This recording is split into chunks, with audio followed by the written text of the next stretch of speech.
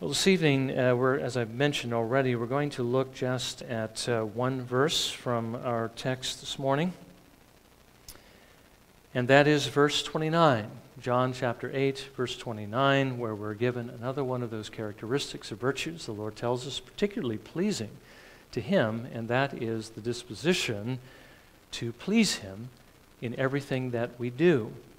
That's what we see in our Lord Jesus Christ. He says to those Jews that he was speaking to, as we read in our text this morning, "And he who sent me is with me. He has not left me alone, for I always do the things that are pleasing to him." Now remember that Jesus is our example. We are to follow in his footsteps, and this is what he did. Always those things that are pleasing to the Father. Now, I would suspect that we don't often think about that and do that. We do, I'm sure we do most of the time, that we think about those things, but we need to be doing this all the time if we are to know the Lord's presence and his blessing. Now let me just mention again by way of review that this morning we saw that Jesus said his Father sent him to preach or to bring the gospel into the world to the Jews, to reveal his love, to reveal his grace, to reveal his mercy to sinners. Now we might think, well, that's a relatively easy thing for one who is God and man to do, but we do need to remember that Jesus, though he is a divine person, had a human body and a human soul. He was fully man, and in this world he lived fully as a man. This was a rather large task, beyond the ability of any mortal man to do. And so to do this, Jesus needed something. He needed his Father to be with him, and his Father was with him. He wasn't left to do this by himself. The Father said he would be with him to bless him and to strengthen him. This was Jesus' assurance that he would be able to complete the work that his Father sent him into the world to do.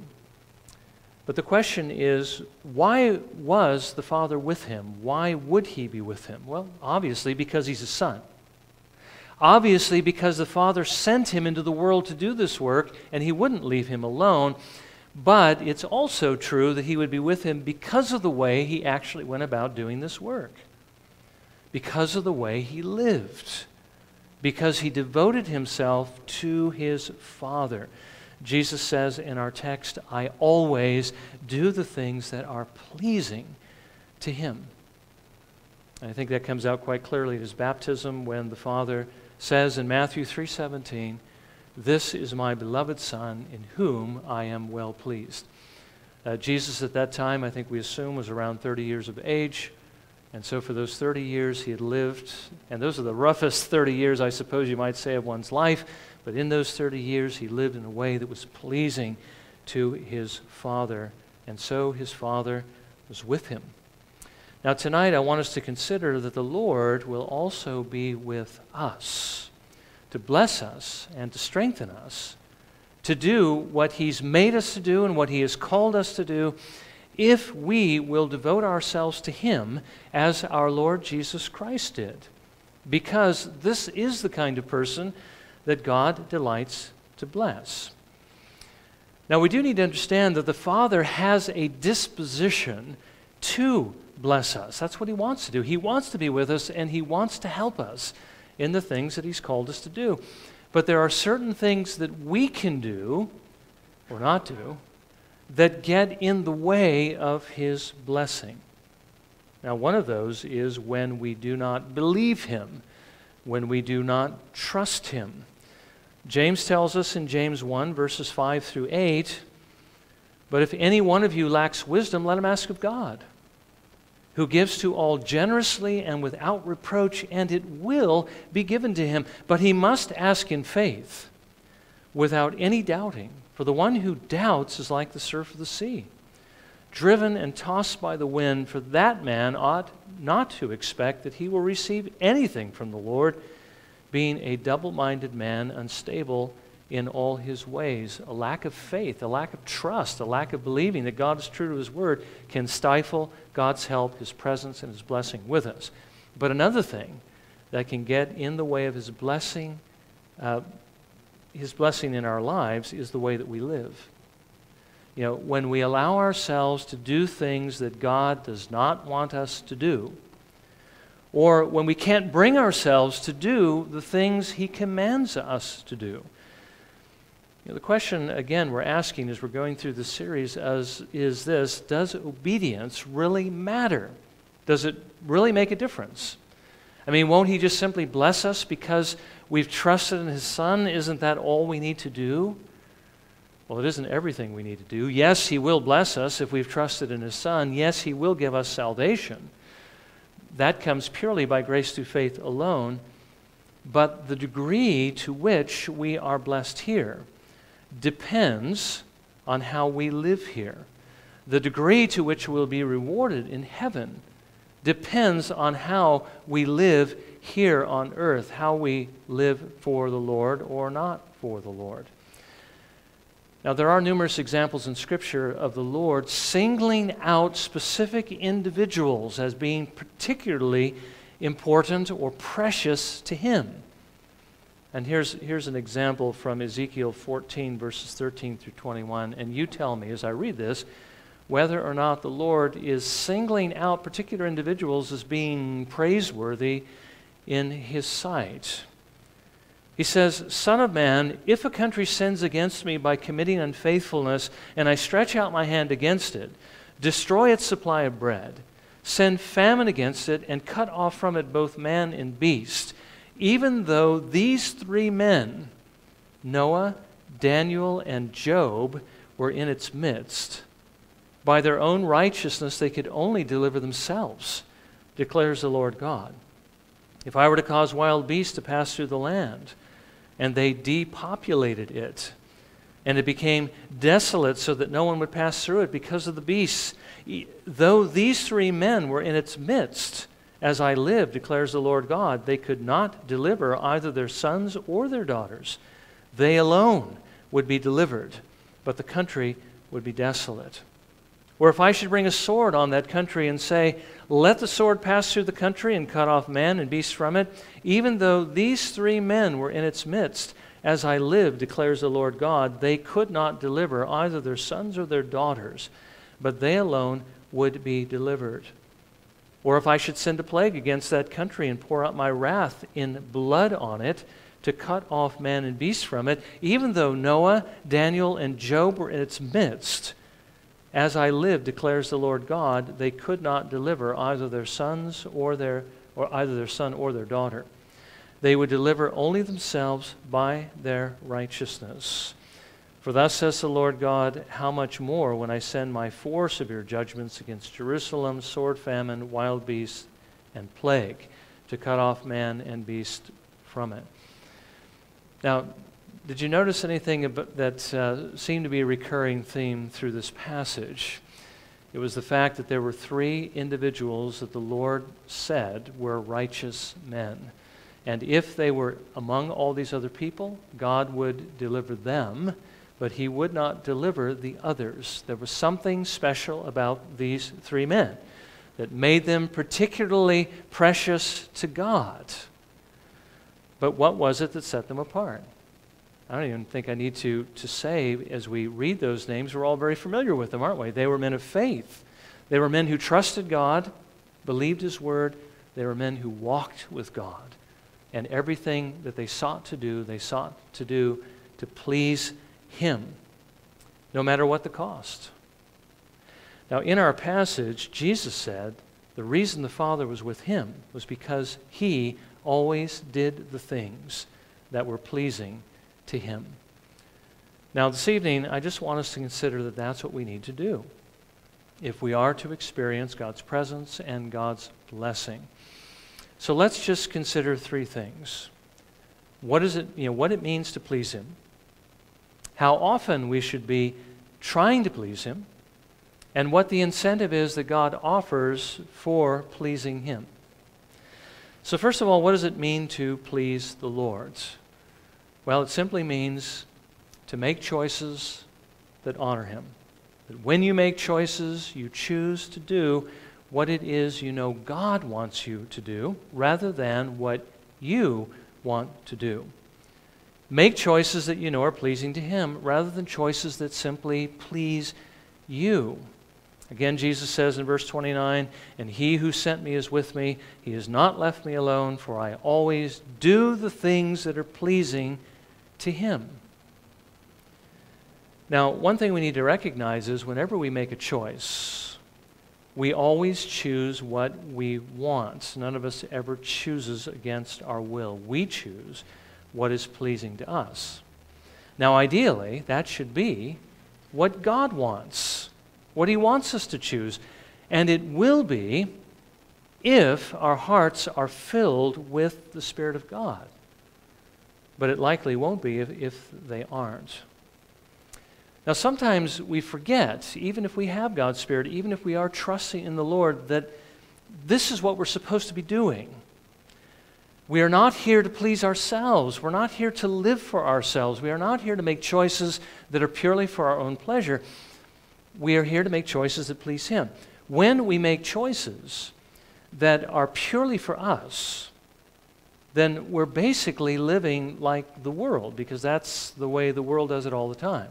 The world simply chooses what is pleasing to them at all times. They choose as though there's nobody else that's really in consideration but themselves and maybe those they care about. They are making choices as though God doesn't exist. We see if we make choices purely for our own pleasure, we're basically doing the same thing. We are making choices as though God doesn't exist. He needs to be in every choice we make. We're making choices as though we're not under the obligation to serve Him or to please Him in the things we do. Some people characterize this, or some Christians have characterized this, as living like atheists.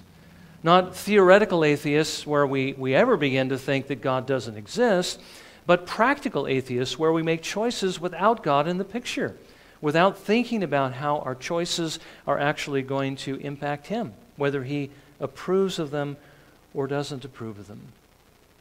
And I think, I'm thinking none of us here really want to live at all like atheists.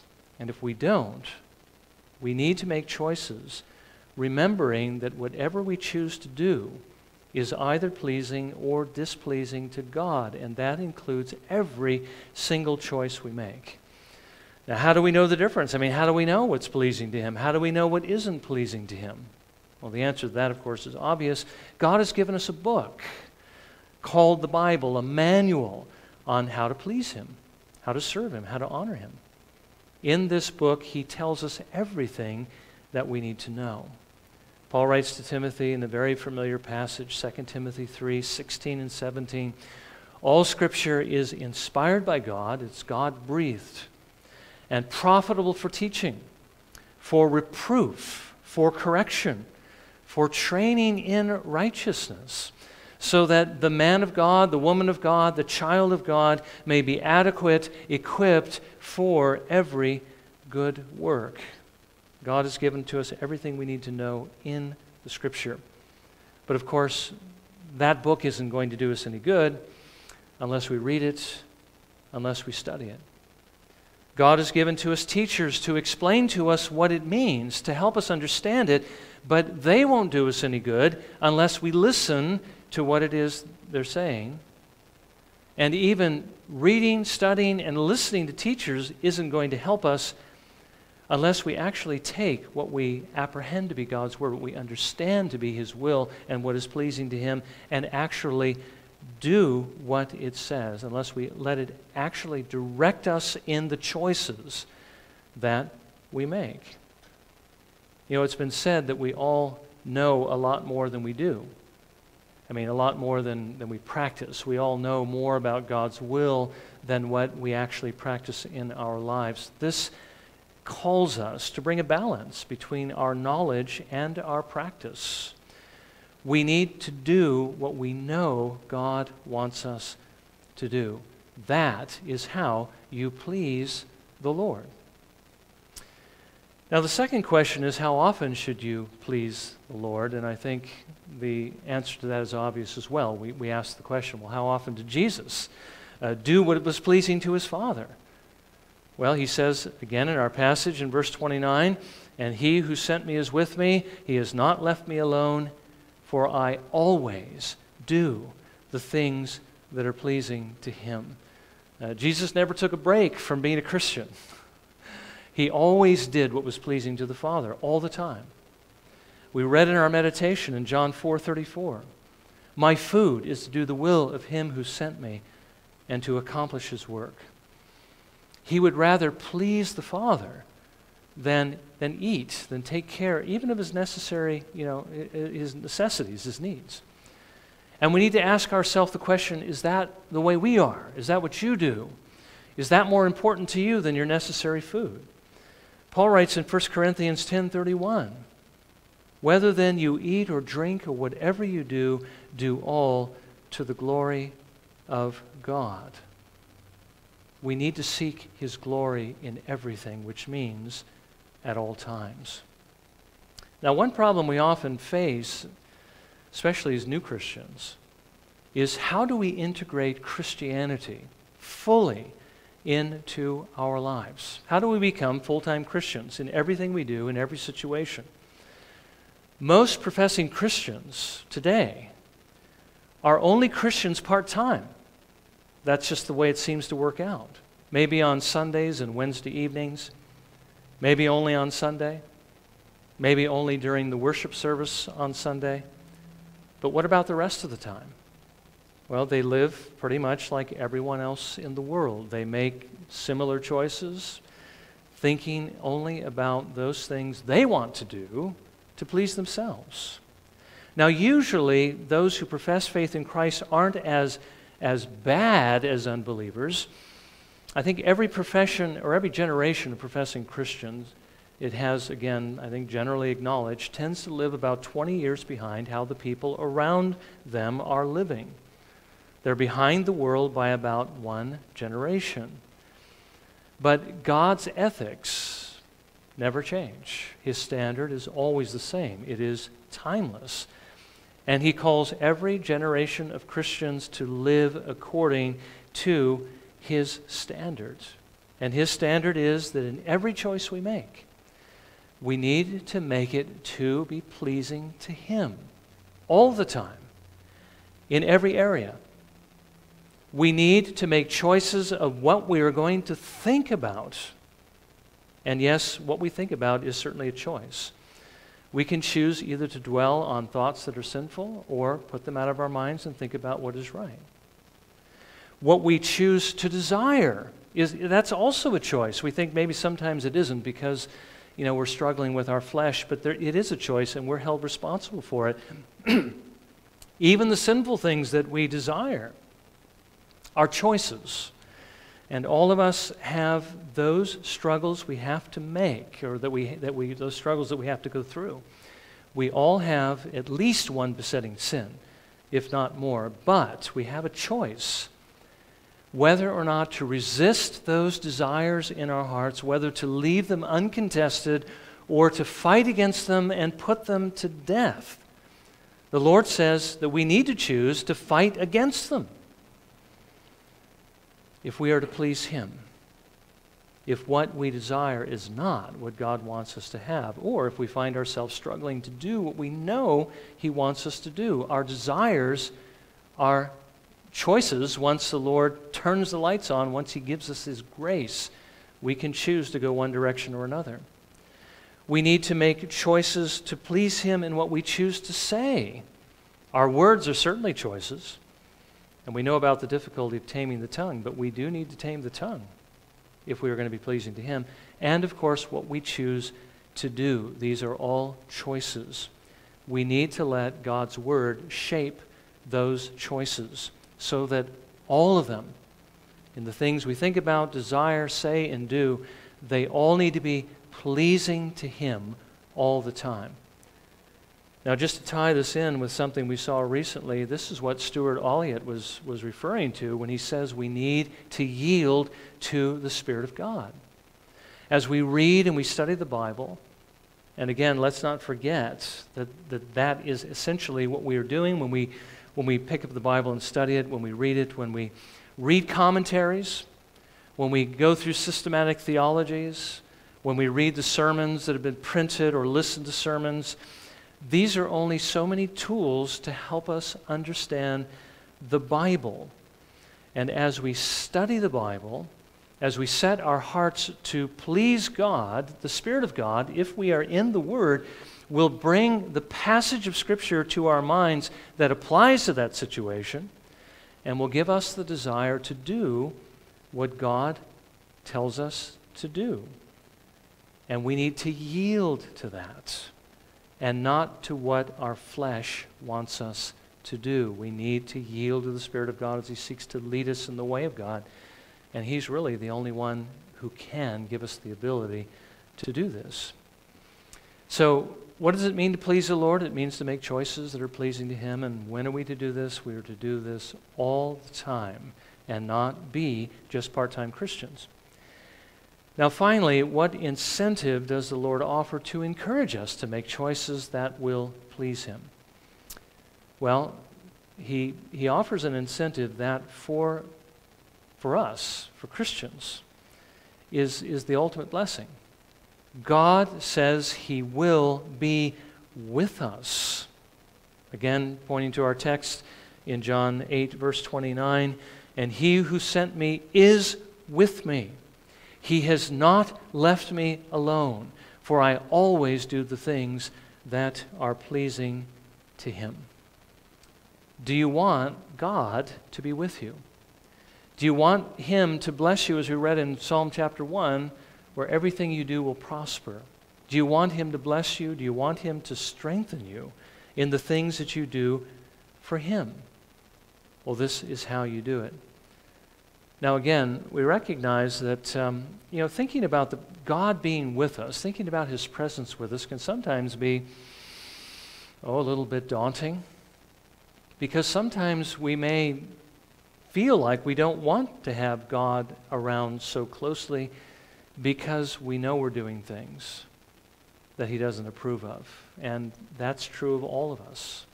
All of us do things every day, throughout the day, that we know is not pleasing to God and would rather that God not see. You realize that God knows what you're thinking, He sees what you're desiring, He hears what you say, He sees what you do.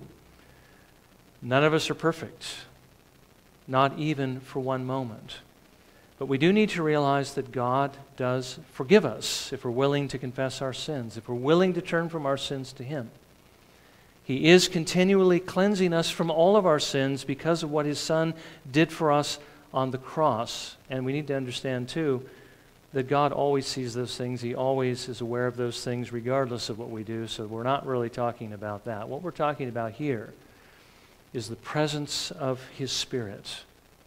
He is the one who is the presence of God with us. He is the one whom Jesus sent into the world to comfort you and to strengthen you and to help you in everything that you do for Him. He is the one who will be with you if you are intent on pleasing God. You can't really please God without Him. You need His ministry. The more you have of His ministry, the more you're going to be able to please Him, and the less you have, the less you'll be able to do this. So how can you have more? You can have more by making choices that please Him. Every time you make a choice that pleases the Spirit of God, His presence with you grows stronger. God's presence with you grows stronger. Your ability to do what is honoring to the Lord grows stronger. But every time you don't make choices that please the Lord, it grows weaker. We know that when we make sinful choices, we offend this Holy One who is with us. And He withdraws from us to some degree, thankfully never completely and fully. But David was aware of this when he committed adultery and murder. He sensed the loss of something that was very precious to him, the loss of God's Holy Spirit. He says in Psalm 51, verses 11 and 12, Do not cast me away from your presence, and do not take your Holy Spirit from me. Restore to me the joy of your salvation, and sustain me with a willing spirit. Notice when we sin, and we grieve and quench the Spirit of God, and He withdraws, we lose two things that are very precious. We lose the joy of His salvation, which is, I think, something of the assurance that we have that we belong to Him. And we also lose our willingness to serve the Lord. We grow spiritually weaker. We only have this joy and assurance, we only have this willingness because of the presence of God, because of His Holy Spirit. But the loss of it brings the loss of these things, really that which is precious to us as believers. And so you need to ask yourself this question. Do you want that joy? Do you want to be the kind of person who is set and intent on serving God? If you do, then you have to make choices that honor Him. Choose the things that He loves, and don't choose the things that He hates. I mean, it's a no-brainer, but I'm just simply saying that that is what we have to do consciously all the time in all of our choices. The more you try to please Him, the more He will be with you. The more power you will have to serve Him. The more power you will have in prayer. The more you will sense His protection over your life. And the stronger will be your assurance that you belong to Him. Now, He's given to us everything that we need. He's given to us His Spirit. He's given to us His Word. The only thing we need to do is set our hearts to do this and stop excusing ourselves for not doing it. You ever found yourself doing that? Well, I didn't do this because of this, this, and this. There are no excuses for failing to make the right choices. There's no excuse for sin. And we need to believe that. We need to accept it, and we need to purpose to put all sin off. Now, it's interesting that, you know how the Lord providentially works. I was looking over the materials we're going to be looking at as we study revival on Wednesday evenings, and happened to land on this particular quote by Spurgeon, which I'd like to read for you now. And it is an encouragement to be meticulous in putting away all of our sins, which are choices to do the wrong thing and to make all right choices. Spurgeon writes this: "Is there any lust in me? Do I indulge the flesh? Am I fond of carnal indulgences by which my soul suffers? If so, God will not walk with me. For chambering, wantonness, gluttony, and drunkenness separate between a believer and his God. These things are not convenient to a Christian. Before the great feast of unleavened bread, a Jewish parent would sweep out every piece of leaven from his house. So anxious would he be, and so anxious is the Jew at the present day, that he takes a candle and sweeps out every cupboard. No matter though there may have been no food put in there at any time, he is afraid lest by accident a crumb may be somewhere concealed in the house. So from the garret to the cellar he clears the whole house through to purge out the old leaven. Let us do so." We need to get rid of all sin and make no excuse for it. Make good choices and not bad. The choices we know that are pleasing to Him. Everything you want to be and do as a Christian is wrapped up in God's presence with you. And so seek to please Him. Try to please Him in everything. In everything you think, everything you desire, everything you say, and everything you do at all times. And the Lord will be with you, and He will bless you. May the Lord help us to receive that encouragement this evening to make the choices that we know are pleasing to Him. Let's bow in a moment of silent prayer, and let's ask the Lord to help us do that.